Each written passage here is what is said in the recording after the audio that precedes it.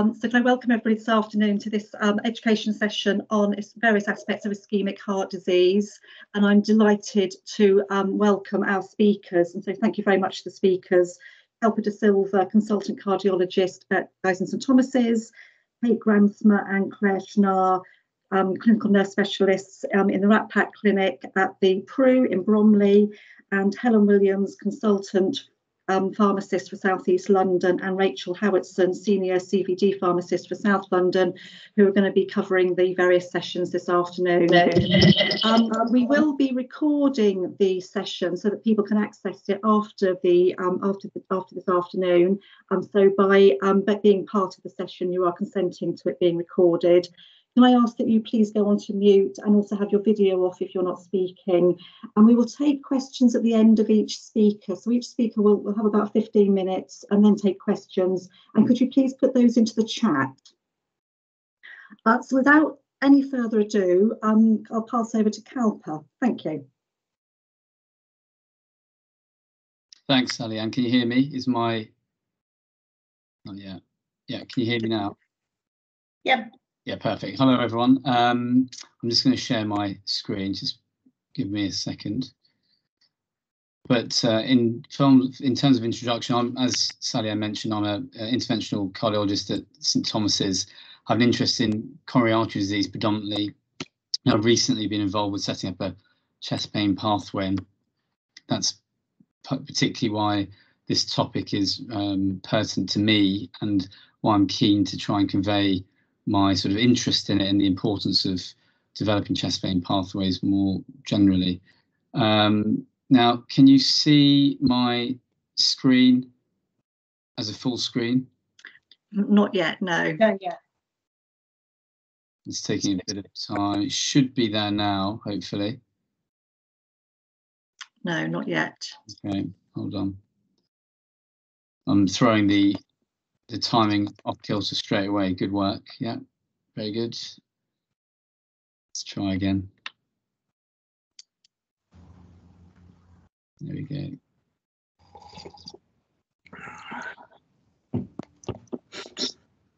Yeah, I think this might work.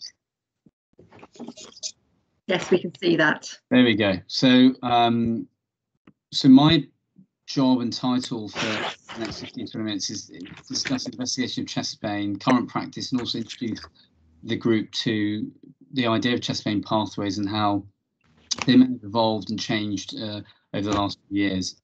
So why is chest pain important? Going straight into it, it's relevant and important because it's very common, both in primary and secondary care. There are a number of possible diagnoses, you know, from a non-cardiac perspective that we often need to rule out prior to thinking about coronary artery disease being the causative problem. I think it's important, particularly in Western society, to appreciate that there is an increased prevalence of diabetes and obesity, and therefore there's an increased concern and awareness of coronary artery disease, particularly in these populations. Why we should try and get things right is obviously for the patient first and foremost, but sadly it's important from our perspective that we need to investigate patients correctly and efficiently because we are in an environment where litigation is increasingly common. And from an investigation point of view, we have to think about chest pain investigation from a cost effectiveness point of view, ensuring it's efficient and the patient journey is efficient, but also that the appropriate test is being conducted for the appropriate patient.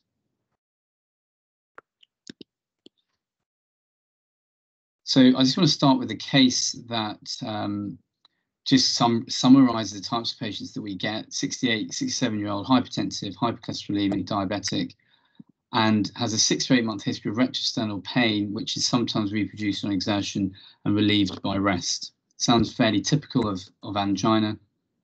ECG done by the GP shows sinus rhythm with no evidence of any underlying ischemia.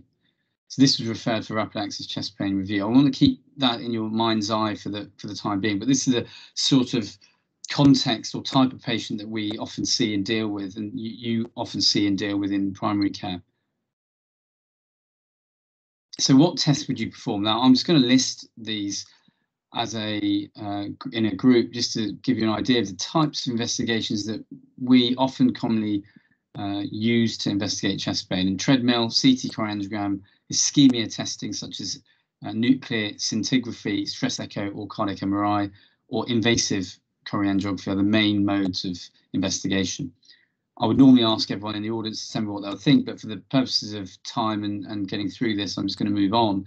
But that is what I'm going to really base my next few slides on in terms of the investigations we will touch on. What is the aim of a chest pain pathway? I think from my perspective, it's to identify a patient who has potentially got coronary artery disease, investigate them to either diagnose or refute that diagnosis, and then implement lifestyle changes, initiate primary or secondary prevention, and perform revascularization where it's indicated. And that dark blue box at the bottom is probably the smallest subset of patients.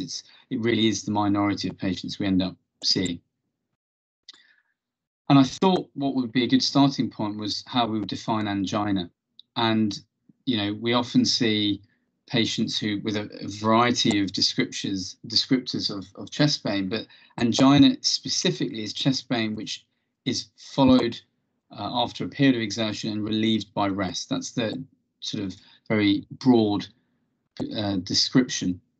And then we can think about if it's typical, atypical, or non-anginal chest pain. And typical angina, where we define it as a substernal chest discomfort which is provoked by exertion or emotional stress and relieved by rest or sublingual GTM within a few minutes. Atypical angina is where we have two of these three characteristics, and non-anginal chest pain is it lacks or meets only one of these characteristics.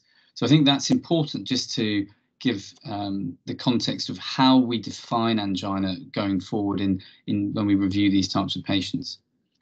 Something that we use certainly in secondary care a lot is the Canadian Cardiology Society class of angina, and it's a very useful way of us sort of giving both a patient a perspective of how much anginal burden they have, but also for us in terms of monitoring and keeping patients under surveillance. So class 1, ordinary activity does not cause angina, and class 4 is essentially where you're unable to carry out any physical activity without chest discomfort in keeping with angina. And that class 4 is almost going on toward unstable angina. And you have class 2 and 3, which is something in the middle. Now, risk assessment is less done in this sort of fashion. We don't really use pretest probabilities anymore, but this is a historic slide from the European Heart Journal, the ESC guidelines back in 2013. But I just want to give you an idea that patients, if we stick with the left side of this chart, typical angina, as we get older, you're, as you would expect, more likely to develop angina. And those who are certainly over 70 years of age, their chance of, if they've got typical symptoms of having significant coronary artery disease, is very, very high. So I think that should guide what type of investigation you do, along with what tests you have available in your local hospital infrastructure. But it's important to think about the individual patient, their age, their other comorbidities, to define their risk, even if it's broad and ballpark and not necessarily giving a percentage or figure, but it's important to bear that in mind. What's the definition of unstable angina and myocardial infarction? So chest pain on minimal exertion or at rest resulting in ischemic chest pain is what we would say is unstable angina. And a myocardial infarction is exactly the same, but associated with either ECG changes or, more commonly, troponin leak within the bloodstream when that's assayed. So this is the sort of schematic of the pathophysiology of coronary artery disease, looking on the bottom at the schema of a normal coronary artery on the left, all the way out to the right-hand side where you have increasing atheroma burden. Eventually you have a plaque rupture, which is the third artery from the right, and then potentially, if you don't suffer an infarct at any stage, you may just have a very tight narrowing, which is the far right artery. And it is all one continuum. So you have stable angina on one side, and as time goes on, that stable angina can progress into an unstable angina scenario, or more likely an acute coronary syndrome, which is where you have this increase in atheroma burden, reduced luminal narrowing, so increased luminal narrowing with reduced ability to have appropriate oxygen demand to the heart, which leads to angina and maybe an ACS. And that's the same for strokes and also for peripheral vascular disease. This is a video which may hopefully play. No, it doesn't. Okay, we'll move on.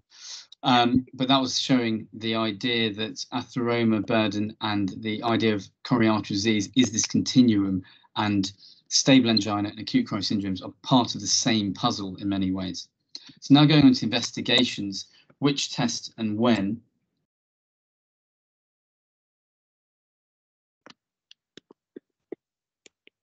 My computer's just frozen for a second. There we go. So broadly, the way we can think about investigations for ischemic heart disease is either anatomical or functional. So anatomical tests are things like CT scans or coronary angiograms, which is the invasive equivalent. Functional tests are looking for the surrogate of having a narrowed coronary artery, which is a reduction in blood flow, or ischemia, which is either assessed by stress echo, cardiac MRI, or nuclear scintigraphy. Exercise testing is a functional test, but it's not very accurate, and so it's not something we use that often anymore. So ideally, you want a test that provides both anatomic and functional information. This is, again, a slightly dated slide, but it gives you a feel. Historically, we used to use different tests depending on the probability of the patient. We've sort of moved away from this partly because of what's available within the NHS and within our local hospital infrastructure. But again, it should give you an idea that those who have high probability of significant coronary artery disease, we should think about doing a more definitive investigation, such as an angiogram, if that's appropriate in the individual patient. So it should be tailored to the individual patient and their background. So functional testing looks at ischemia and the presence of ischemia. And the reason we think that's important, but perhaps not as important as we once did, based on more recent data, is that those that had a large burden of ischemia who were treated with PCI or bypass surgery compared to medical therapy alone, historically, in an observational setting, seem to do better when they were characterized according to their ischemic burden. And this was another sort of graph showing that. You can see on the y-axis the death rate going up as your ischemic burden goes up. There's been more randomized data suggesting that's not as definitive in the last year or two, but it's still pertinent in certain patients to search for ischemia rather than the presence of a narrowing per se. So historically, and still within current practice, we do feel that an increased burden of ischemia relates directly to cardiac morbidity and mortality, though it's not as defined as perhaps this slide suggests. And the threshold of 12.5% of your left ventricular mass and revascularizing, if it's above that, is perhaps less true now, but still something for us to bear in mind when we're thinking about an individual patient. Now, investigations aren't all equal. This is the sensitivity and specificity across a number of tests. You can see it varies, very markedly across all the tests. And I think the one thing I want to highlight is the exercise ECG. It's not a good test because the sensitivity is relatively low. And therefore, what you want is to try and combine sensitivity, specificity. So some tests identify the presence of coronary disease, such as CT, whilst others determine the significance, such as stress imaging. So if you have something that combines the two, that will really increase your ability to tell the patient what's going on. So these are, again, the broad gambit of tests that we look at. The first thing that many of you do is blood tests. And I just wanted to touch on this very busy slide showing that blood tests are really important, because what we're needing to understand is this is a metabolic problem and a biologic issue that these investigations, all of the imaging investigations, don't really inform us about. But things like glucose, cholesterol, anemia, the presence or absence of anemia or thyroid function is really important, and something that we should be screening all of our patients prior to referral.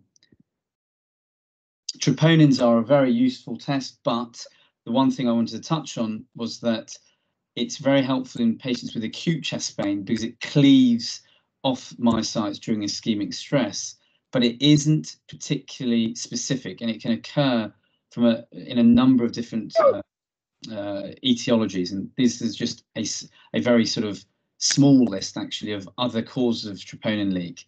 And you can see at the bottom, there are multifactorial reasons such as, sepsis and being critically unwell, or renal dysfunction. Even strenuous exercise in some marathon runners have been shown to leak troponin. So it's not a specific test, so it needs to be done in the context of acute ischemic chest pain. So it's sensitive but not specific, and can be elevated for a number of reasons. So the ECG is the next test, which we all know. It's very helpful. It can tell us some basic information about different physiologic states, such as the presence of ischemia, but it's generally performed at rest and therefore can be normal in patients with coronary artery disease. So it's not always hugely helpful.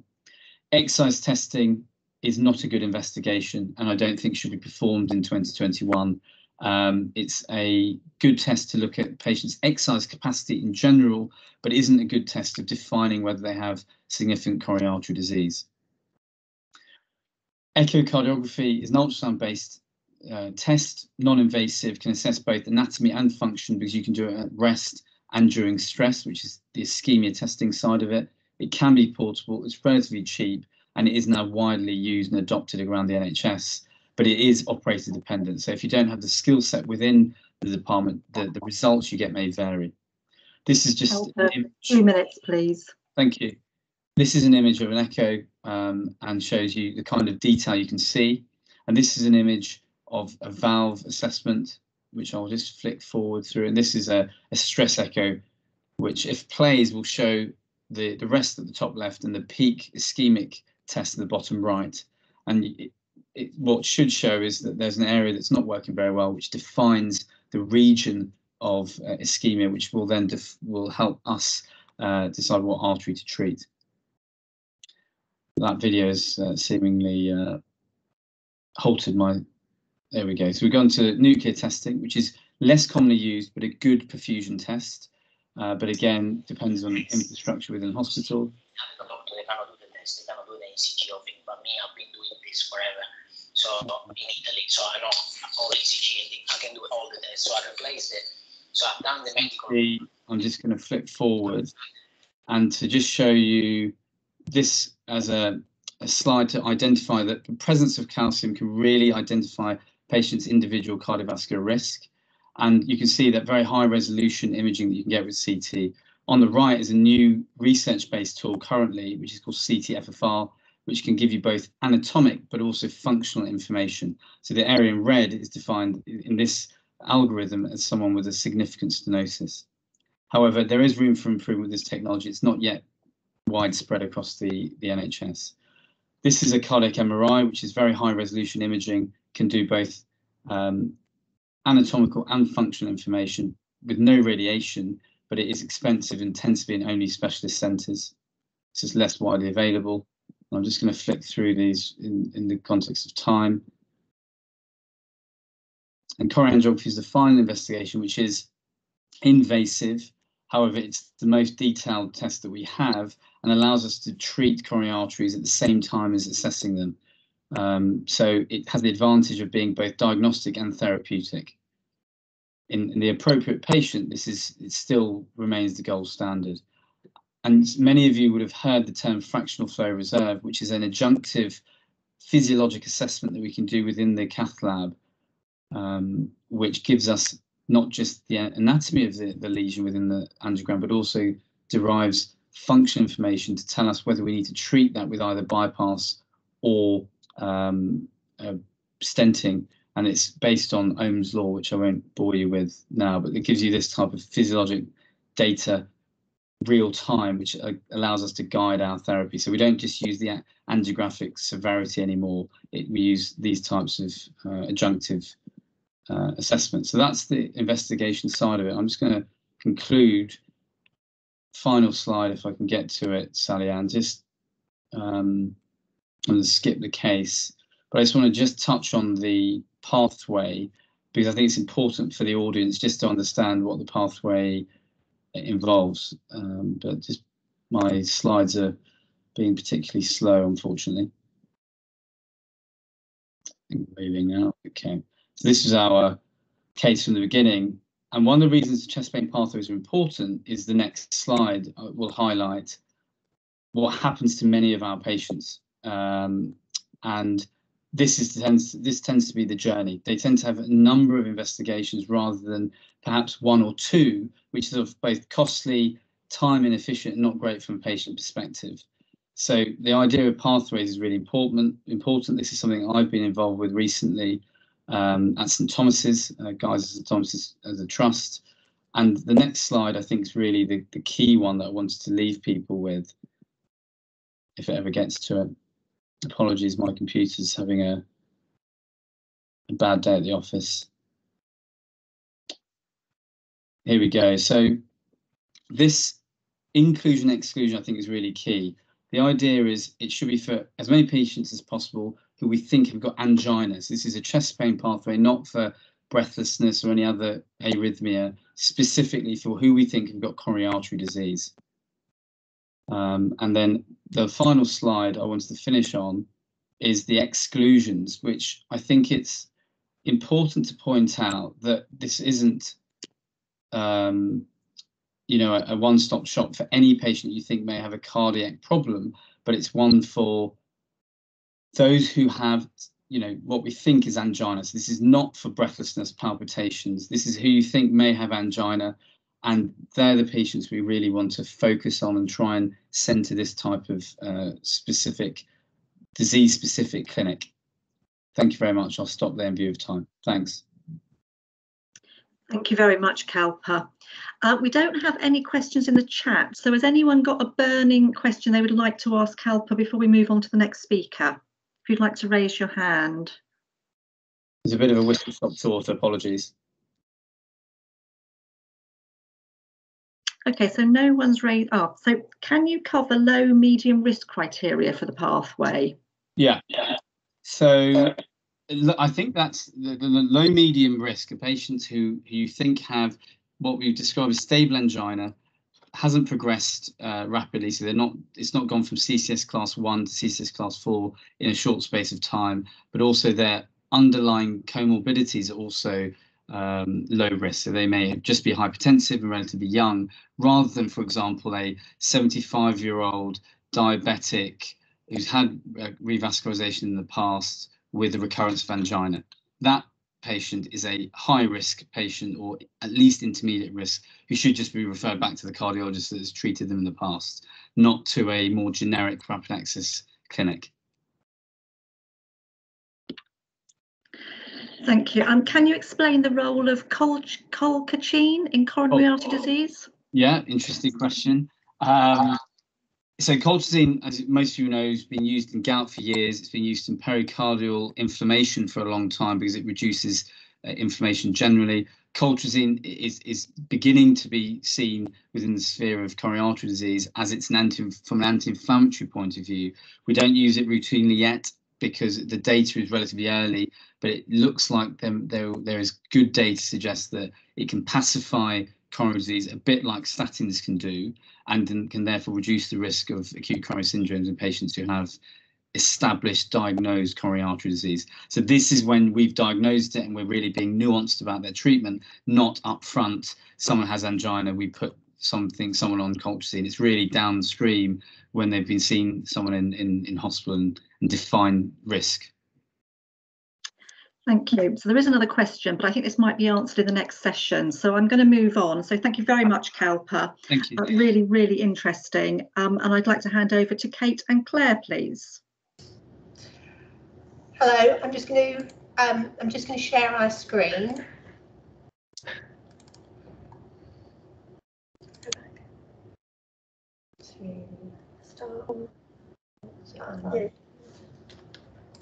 Yes, we can see that. That's lovely, thank you.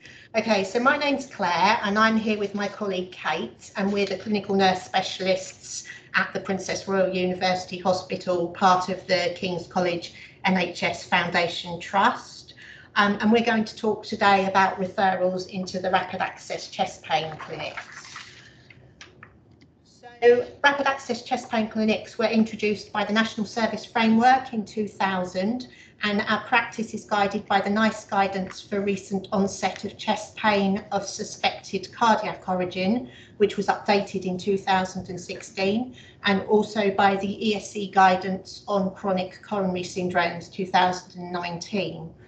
Rapid access chest pain clinics are for patients with suspected recent onset stable angina only, so they're not for patients with rest symptoms suggested of acute coronary syndrome. It's a 2-week wait clinic in order to provide rapid diagnosis and cardiac specialist care. As there are limited slots, it's essential to capture those patients who are likely to have stable angina and would benefit prognostically from early assessment, diagnosis and treatment. So there is a South London rapid access chest pain clinic referral pathway, which is probably slightly different from the one we saw before for Guy's and St Thomas's. And it's been developed based on the features of stable angina. So just to recap, these being retrosternal discomfort of a few minutes duration, provoked by physical effort and/or acute emotional stress, and relieved within minutes by rest or GTN. So patients who would meet the referral criteria are males aged 30 or over, females aged 40 or over, and with 2 to 3 features of stable angina. So if you have patients with known coronary artery disease, they should be referred back to the trust in which most of their cardiac care was previously undertaken if possible, so that just ensures continuity of the care. Inappropriate referrals would be patients with only 0 or 1 features, or males less than 30 years old, females less than 40-year-olds. Patients who don't meet the rapid access referral criteria, but their chest pain may be cardiac, please use advice and guidance or consultant connect to discuss with the cardiologists. They may still be seen in rapid access if the cardiologist thinks that this is appropriate. So we did also get asked about shortness of breath on exertion. So shortness of breath on exertion without chest pain with the 2 to 3 features of angina would be an inappropriate referral for the rapid access chest pain clinic. For those who present with shortness of breath, please initially consider non-cardiac causes. If there's evidence of heart failure, please consider referral to the heart failure clinic as per their criteria. If alternative causes for the shortness of breath have been excluded, but the shortness of breath as an angina equivalent needs to be investigated, please consider using advice and guidance or consultant connect. Again, the patient may still be seen in the rapid access chest pain clinic if the reviewing consultant thinks that this is appropriate. For those with rest pain, then with rest chest pain that is an ACS, please send them to A&E. If it's not clear whether it's an ACS, you can consider contacting the cardiologists via the hospital switchboard to discuss. Otherwise, please consider other causes for the chest discomfort. And again, if it's felt that a cardiac diagnosis still needs to be excluded, please use advice, guidance or consultant connect. Okay, thanks very much, Claire. My name's Kate, and as Claire said, we work together in the Rapid Access Chest Pain Clinic at Prue. So this next slide is really just highlighting for you to consider the referral requirements to the services. Most services will have a local referral form, and we'll come on to that a bit later on. So we'd ask you to kindly consider sending the following information. So thinking about your patient's risk factors, this might seem obvious, but it gets you to think about, you know, their lipids and their blood pressure. Are these 2 factors controlled, as well as, of course, smoking and first degree relative with heart disease who's 60 or under. Could you also think about considering their physical examination before referring them on? So baseline heart rate, blood pressure, murmurs, evidence of heart failure. Sounds quite obvious, but it can give a lot of information about is this the right service for you to refer the patient into, particularly if their heart rate's irregular, and then you do a 12-lead ECG to rule out atrial fibrillation, etc. Murmurs, again, just to rule out cardiac murmurs and evidence of aortic stenosis. Again, just highlighting, is rapid access the right service for these patients? And as Claire's already mentioned, evidence of heart failure, again, should that patient be referred into the heart failure clinic rather than rapid access chest pain clinic? 12-lead ECGs as a baseline are really useful, particularly if the patient's going to be seen in a telephone rapid access chest pain clinic, which was the case when COVID was at its height. Also thinking about bloods, again, this has been mentioned earlier, but knowing what your patient's HB is before you refer them into us, also looking at lipids, etc., to make sure they're controlled. And if you're thinking about a troponin, please send them to A&E. Troponins are not required for rapid access chest pain clinic, and these patients should be going to A&E. The last point is just really signposting all the obvious health advice to your patients so that we're all building on the same message, really. So, mental health service, our local one is the NHS IAP programme, so access to psychological therapy, smoking cessation, diet and exercise. Looking at the next slide, again, it's just getting you to think about if you're referring a patient into rapid access and you're thinking that they've got stable angina, then could you please consider prescribing prognostic medication? So these are medications that will improve your patient's outcome. So again, a lot of this is obvious. Your aspirin 75, statin 40, your bisoprolol, GTN spray as required. And again, thinking about any antihypertensive medications that might be required, because again, if the patients are coming to the clinics and their blood pressures are not controlled, it can exclude them from some of the tests that we might be using, such as dobutamine stress echo. This slide is, again, it's a slightly busy slide, but it's just trying to give you an example of local referral forms. So this is the one that we use at PRU. And again, just reiterating some of what's already said, which is getting you to think about the inclusion and exclusion criteria. So the services for exertional chest pain, men over 30, women over 40. If you have a younger person that you're suspecting may have exertional chest pain, then these patients really should be discussed with the cardiologist via cardiology advice and guidance. And I think in some other areas it's called Consult and Connect. As already mentioned, patients with prolonged chest pain at rest should go to A&E, not to rapid access chest pain clinic. If they're under active follow-up by a cardiologist, then please refer them back to that cardiologist. And if they have a complicated cardiac history, just bearing in mind that this service is a nurse-led service, so would this patient be better served by seeing a cardiologist? And again, thinking about patients with palpitations, abnormal ECGs without chest pain, isolated rest pain, or pain without an exertional cause, referring them on to the appropriate alternative services. So it's thinking about things like if your patients have got palpitations, dizziness, syncope, have you done a 12-lead ECG? Would this patient be better served in the arrhythmia clinic? If the patient has a cardiac murmur, have you referred them to open access echo? Again, would they be better served in the valve clinic? As mentioned already, if there's evidence of heart failure and raised BNP, should these patients be referred to the heart failure clinic? And again, considering general cardiology as well. So really just to summarise, it's patients, males over 30s, females over 40s, that have 2 to 3 features of angina. That's us. Do you have any questions? Thank you so much, Claire and Kate, really clear. There are some questions coming through. So the one that was left over from last time, which I don't know whether you can answer, but perhaps Kalpa could chip in as well if necessary.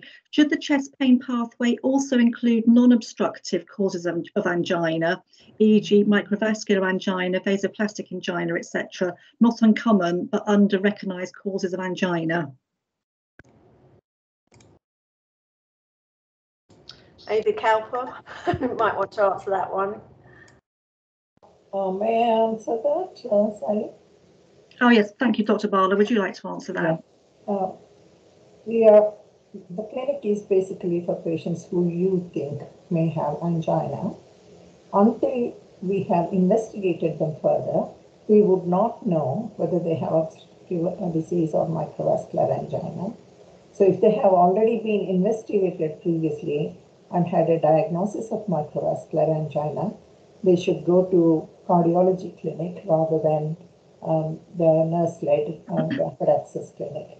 As Kate and Claire clearly said, this is for investigation of new onset chest pain, which might be due to angina. It is not for any coronary artery disease. Please remember that this is a nurse-led clinic and their remit is very defined and very strictly guided. Would that answer your question? Thank you. Claire and Kate, just to let you know that you're still sharing your screen and we can see your emails.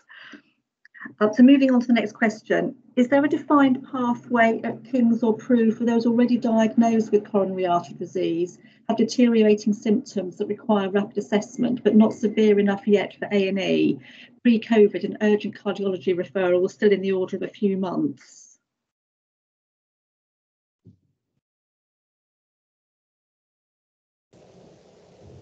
I think that's me again. This is Dr. Bala. Sorry. Yeah. Kalpa, you yeah, no, you answered, Dr. Bala. About Prue and King's, so I thought I would answer that. Yeah. If the patient is known coronary artery disease, it is best that you refer the patient back to the original cardiologist. We do prioritize patients with known coronary artery disease, especially if they have had any intervention in the past year or so, because these patients, we are very much concerned about stent thrombosis and other complications from intervention. So they would be prioritized, and we may sometimes directly contact the patient even without offering an appointment and bring them into ambulatory or emergency department.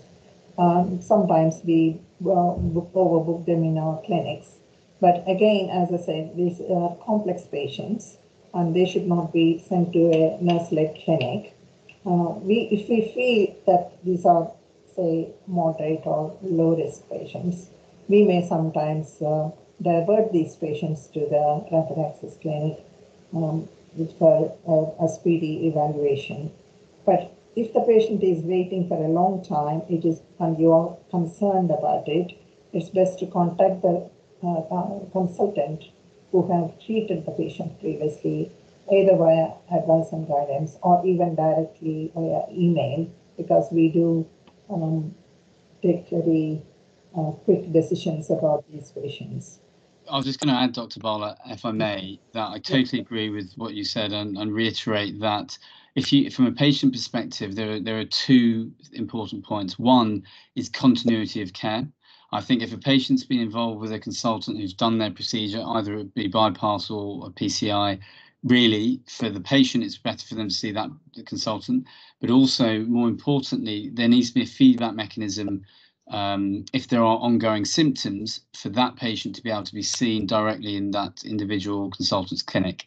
And I think I have to be honest, I'm as a user advice and guidance from the sort of tertiary centre end, I'm not a huge fan of it for these types of patients, because advice and guidance is a generic tool that goes to all cardiologists, and so you end up having someone with a complex coronary history being reviewed by, perhaps a colleague whose specialty in EP or heart failure, and that's not necessarily the right thing for the patient. So I think if they've got a history and you have a point of care in terms of a consultant that my preference personally, and I think within our interventional group across King's and St Thomas's, is to, as Dr. Barlow said, try and highlight that to the consultant involved. Thank you very much. There's one last question, which Kalpa, perhaps you could answer it very quickly before we move on to the next speaker. And it follows on from what you've just been saying. Could you clarify the difference between the GSTT chest pain pathway versus the pathway that Claire and Kate have just spoken to, as they are both pathways for stable angina? Yeah, so good question. The reality is each trust, unfortunately, develops and organises their own pathways due to various things, looking at staff availability, the infrastructure of different tests that we have available to us, and therefore they are much the same in principle, but there are subtle differences. So I think the premise that Kate and Claire mentioned about these patients being for stable angina holds true across the board, and we are trying to organise a more broad South London chest pain pathway. So don't feel that there are major differences. There are some differences, but not majorly, and therefore I think if you have a patient that has stable angina, or you feel may have stable angina, generally speaking, wherever you refer to, if it's the appropriate patient, they will get seen in that rapid access service. Thank you. So thank you very much, Kate and Claire. Excellent, really clear presentation. And can I now pass over, please, to Helen and Rachel? Thanks, Sally-Ann. I'm going to start and then hand over to Rachel. Can you put them on? Yeah, full screen. Thanks, Rachel. So we're going to talk a little bit about the management of patients with ischemic heart disease, and we're going to start with a case. Next slide, please. So this man is actually at the other end of the spectrum that we've talked about today. He's a white British male, aged 56, and discharged from hospital following a non-STEMI, and he's had coronary intervention with a drug-eluting stent to the left main stem. His ejection fraction is 60%, so he doesn't have any left ventricular dysfunction. He wasn't on any medicines before he went to hospital, and he's been discharged with aspirin 75 milligram daily, ticagrelor 90 milligram twice daily, ramipril 1.25 milligram twice daily, bisoprolol 2.5 milligram daily, atorvastatin 80, omeprazole and a GTN spray. And his blood pressure at discharge was 115 over 78. So these are the sorts of patients you may see having had an acute admission with an acute coronary syndrome coming back into general practice. So what do we need to do next in primary care? Next slide, please.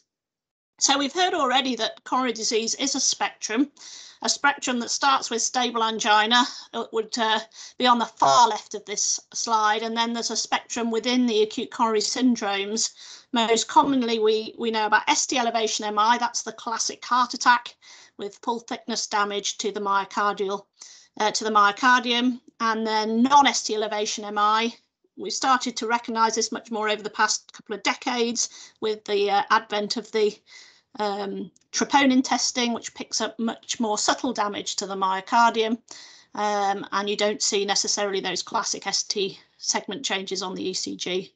And then probably a smaller cohort now of unstable angina. As the troponin tests have become more sensitive, we're picking up more and more people that we're able to put into that non-ST elevation MI cohort, but there is a group where the symptoms are unstable, the troponin may not be raised, and the ECG doesn't show classic signs, and they would be considered to have unstable angina.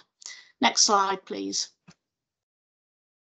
So we have guidance from NICE around how we should manage these patients after having an acute event, and one important element is cardiac rehabilitation, and the other element is around secondary prevention, both lifestyle to reduce risk and drug therapy for secondary prevention. So we're just going to go through some of the key interventions and talk a little bit about the evidence for them. Next slide, please. So first of all, we need to think about lifestyle factors, and our patient David smokes 20 cigarettes a day. He travels a lot with work, so he eats out a lot, and I'd be thinking, well, what about his salt intake? What about his saturated fat intake? Like most of us, he doesn't really exercise much because he doesn't have time. We might think about it, but we often don't get around to doing it. He is a little overweight with a BMI of 27.8, and he drinks 4 to 5 units most evenings and more at weekends. So we're all thinking of all the interventions we'd like to make now to adjust his lifestyle, but clearly we've got to do that in combination with the patient, in fact, encourage them to set some goals around lifestyle change, try and motivate them to want to change, and give them some encouragement. And then maybe support services we can refer them to, depending on what he wants to focus on. We might want him to focus on smoking cessation, but that might not be his priority. And until he's ready to stop smoking, we might need to focus on other things with him. And we have to be realistic. It's unlikely he's going to change everything at once, but let's start small and work our way up. The other thing we can do to support lifestyle change, of course, is encourage his attendance at cardiac rehab. Patients who are recommended rehab by cardiologists specifically, but by other clinicians as well, are much more likely to attend. And at the moment, around half of patients do attend rehabilitation nationally, which means, of course, 50% aren't getting the benefits of cardiac rehab, and we need to do more for them in primary care. Next slide, please. So in terms of drug therapy, we have a number of aims. One is to try to prevent clot formation in the coronaries so that we don't get a repeat event, reduce the workload of the heart and improve blood supply. So we know we're going to limit episodes of ischemia going forward, obviously prevent further events and manage the patient's symptom and improve their quality of life as much as possible. Alongside the second prevention, we also need to think of blood pressure management if they need diabetes, blood sugar control. All of that needs to be looked at alongside. So if the patient has had an acute MI, so ST elevation MI or non-ST elevation MI, they should get the following drugs: aspirin plus an additional antiplatelet therapy. You may be most familiar with clopidogrel because it's been around longer, but we also sometimes see prasugrel or ticagrelor. So that combination should be for at least 12 months. ACE inhibitor, a beta blocker for at least 12 months, and a high dose of a high intensity statin, such as atorvastatin 80 milligram. Next slide, please. The antiplatelet therapies really have changed outcomes for patients who've had acute coronary events. We've seen a substantial reduction in the event rate over the past 10 or 15 years, as we've gone from, well, we've been using aspirin for many decades, but we've gone from nothing to aspirin and clopidogrel, and most recently to aspirin plus prasugrel or ticagrelor. Each of those steps reduces cardiovascular death, MI or stroke, but the payoff, of course, is a small but significant increase in the risk of bleeding. Next slide, please. So after an acute coronary event, non-STEMI or ST elevation MI, you should normally see aspirin 75 and prasugrel, 60 milligram initially, then 10 milligram daily for a year, if the patient has had an acute coronary syndrome with some form of percutaneous coronary intervention. Now, NICE actually prefers this combination in ST elevation MI, but that's not necessarily what is happening in our locality. The other option for those patients is aspirin plus ticagrelor, 180 milligram loading, then 90 milligram twice daily for a year. And this is for patients with or without coronary intervention.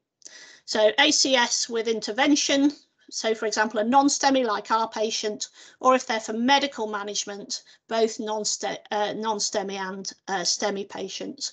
And some centres just prefer to use ticagrelor across all of these indications because it's simpler to use one drug rather than to have to separate the cohorts for prasugrel and ticagrelor.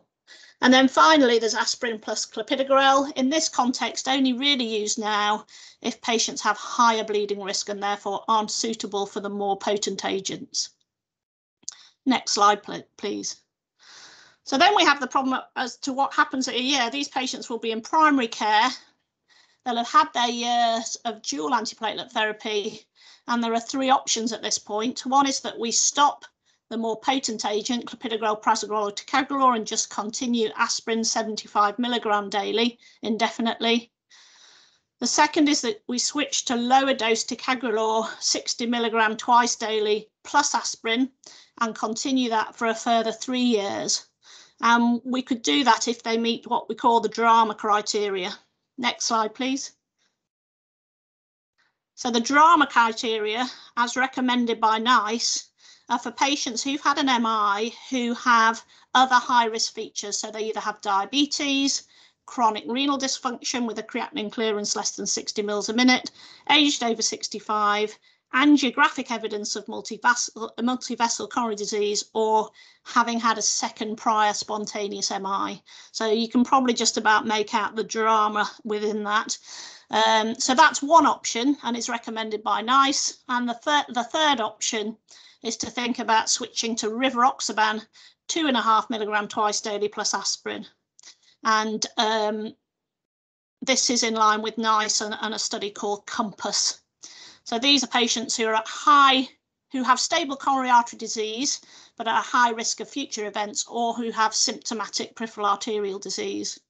And the criteria for high risk here is age 65 or over, or atherosclerosis in 2 different vascular beds, so coronary, cerebrovascular, or peripheral arterial disease, or 2 or more of the following risk factors, so smoking, diabetes, chronic kidney dysfunction, heart failure, or previous non-lacuna ischemic stroke. And obviously we have to think about the person's bleeding risk before considering rivaroxaban. And it is a tiny dose of rivaroxaban, 2.5 milligram twice daily with aspirin, not to be confused with apixaban. Next slide, please. So I'm going to hand over to Rachel now, who's going to take you through the other medicines for second prevention. Thanks, Helen. So the other medicines that will be prescribed in the situation are beta blockers and ACE inhibitors. So, and statins. Oh, now I've lost my slides. Can you still see them? Yeah, we can see them. You probably need to go to your PowerPoint icon at the bottom. Okay, thank you. Perfect. Right. So ACE inhibitors. So ACE inhibitors improve patient outcome post ACS in patients with and without heart failure. And we have a lot of data for their use, especially the agents such as ramipril and perindopril. We can titrate the dose. When ramipril started, it started at a low dose, and in primary care, it's important that we try and increase the dose as regularly as we can to a maximum tolerated or target dose. So for ramipril in this patient, it would be 5 milligrams twice a day. Hopefully we can complete this dose titration within 4 to 6 weeks of discharge, but it may take longer because every time you increase the dose, you need to check renal function and blood pressure. That's what I just said, and some electrolytes as well, because the potassium levels can go up. Some of the adverse effects that patients complain about, some patients do get symptomatic hypotension, and some patients complain of a dry cough. In patients who have a dry cough that's not tolerated, we can swap the ACE inhibitor to an ARB, such as candesartan. So beta blockers as well, they also reduce mortality in patients who've had an ACS. They control the heart rate, improve the blood supply, and reduce the cardiac workload and reduce the oxygen requirements. They also help with patients who are having angina episodes. Again, we need to try and increase the dose if we can to a maximum tolerated dose. So for this patient on bisoprolol, we're aiming for bisoprolol 10 milligrams daily, but we also need to keep an eye on the blood pressure and the heart rate. In the ACS guidance now, it's saying to continue beta blockers for at least 12 months and then review. But if a patient has any ventricular dysfunction, then we should be trying to continue it if we can. The side effects of beta blockers are many, but some of the main ones are hypertension, bradycardia, and patients can feel quite tired, especially in the initial stages of titration. We also have some guidance now for lipid management, and this national guidance that you can find. It's endorsed by NICE, and it's a collaboration between the AAC and NHS England.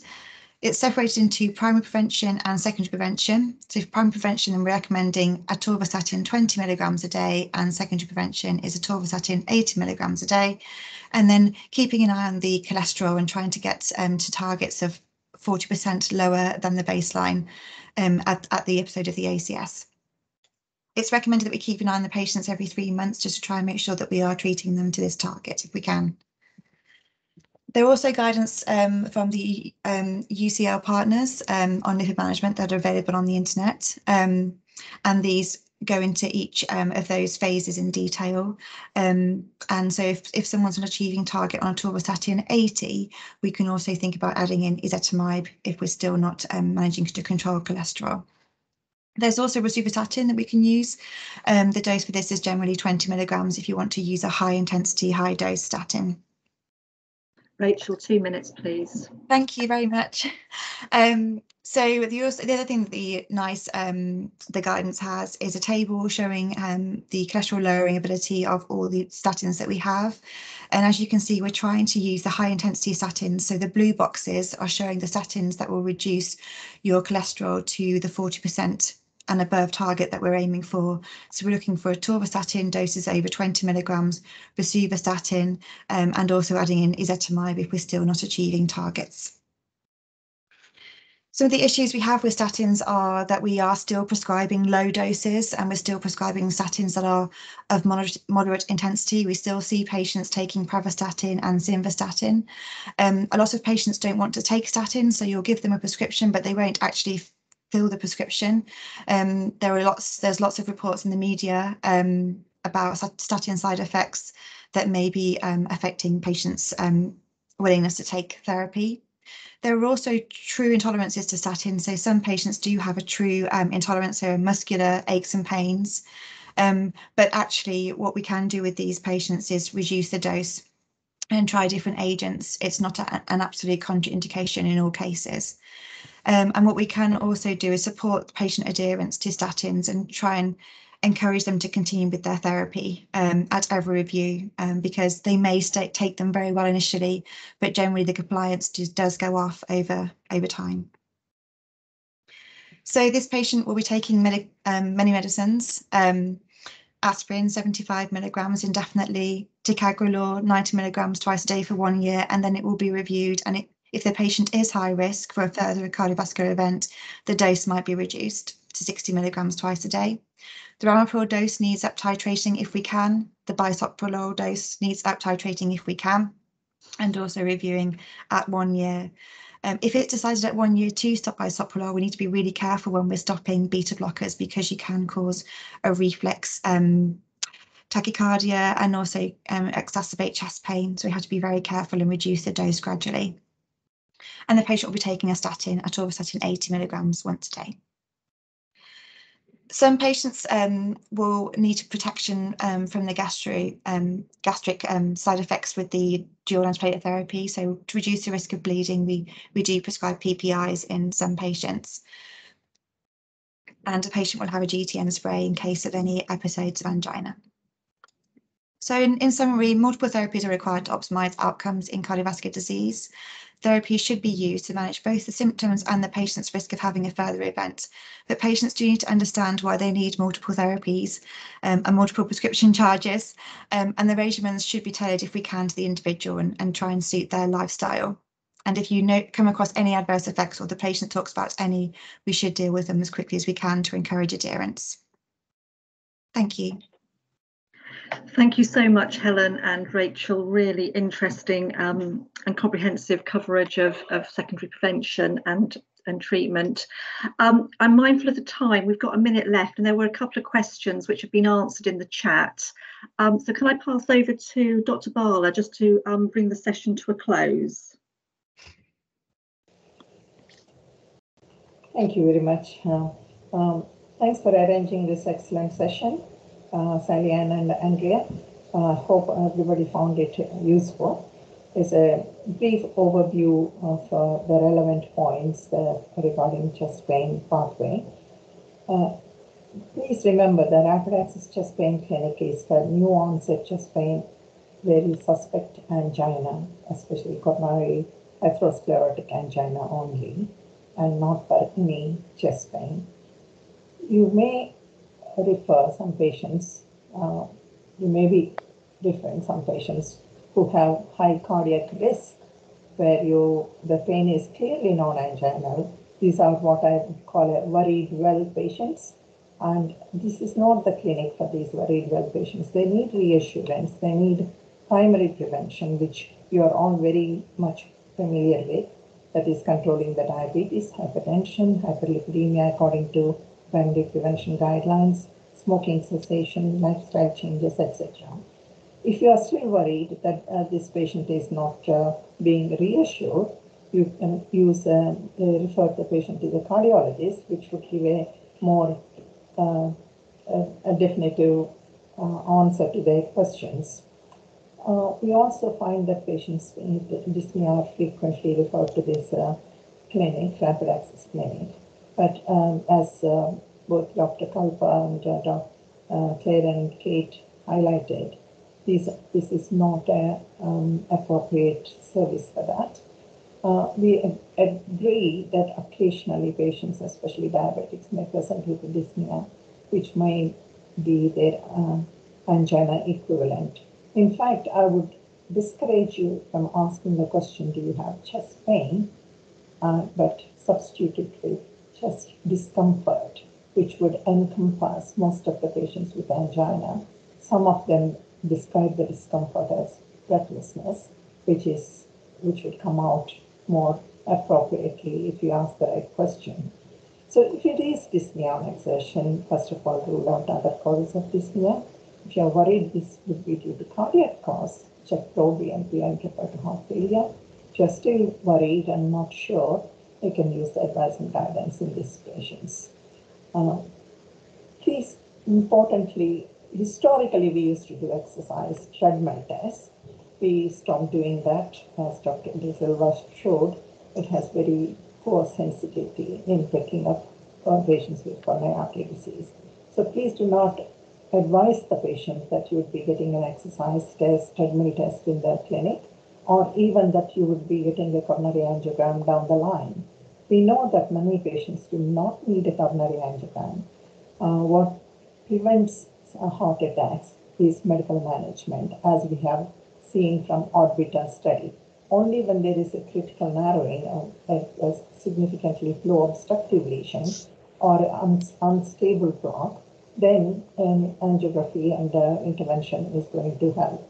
And we have the data from Orbiter to support this. Increasingly, you will say that we would be sending patients for cardiac CT. This probably picks up patients with non-obstructive coronary disease, even in patients with non-anginal chest pain. Non-anginal chest pain should not come to this clinic at all, but if they do come up and if they have high risk, sometimes we advise the CT. And we do pick up coronary artery disease in these patients. These patients do not have angina. They still have non-anginal chest pain, but they have early coronary artery disease. This is our chance to intervene aggressively with secondary prevention. So thank you, Helen and Rachel, for talking about secondary prevention. The medications that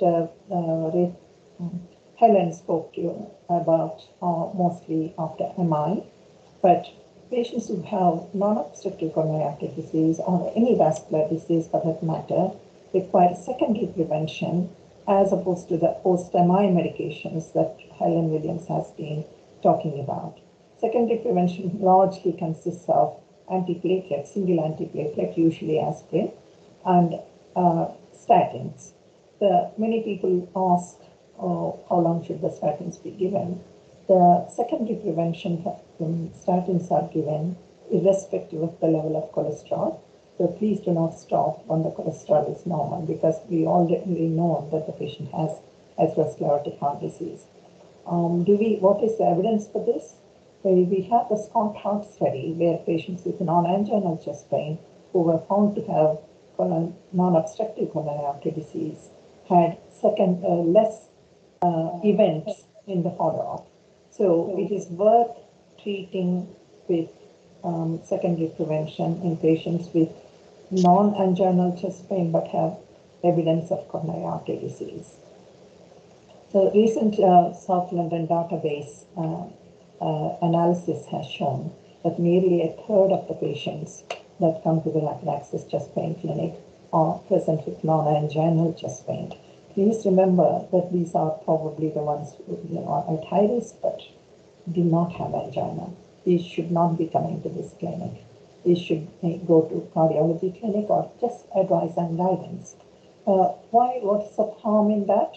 It's just that the patients who benefit most or who are at a higher risk of coronary artery disease and even ACS may be waiting longer and may end up with some events. That is why we emphasizing the criteria for appropriate referrals to the rapid access clinic.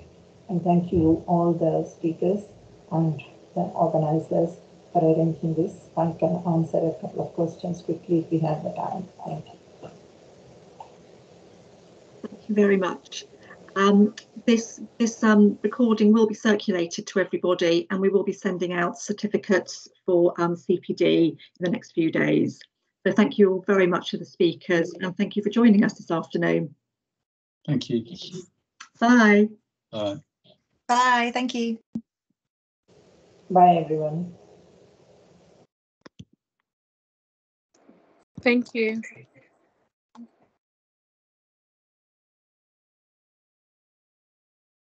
Thanks, bye. Helen and Rachel, are we okay just to stay on for 5 minutes? Yeah, I think Helen may have left, but I can help. Okay, thanks.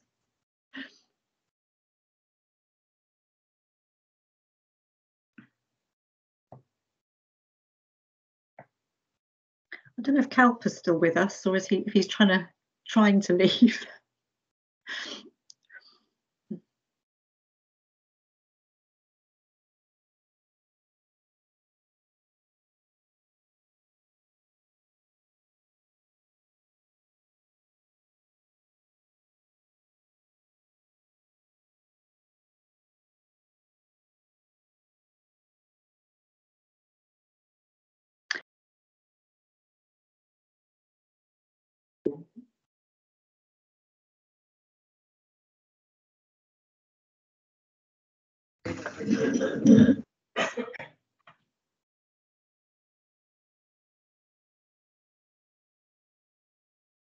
Do you want to stop recording, Sally-Ann?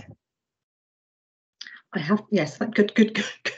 Do you think we ought to come out? Shall I? Actually, it's not easy just to do a Zoom, is it? I call you on Microsoft Teams. Okay, if that will that work? Yeah. Okay, speak to you in a minute. Okay. Okay. Bye.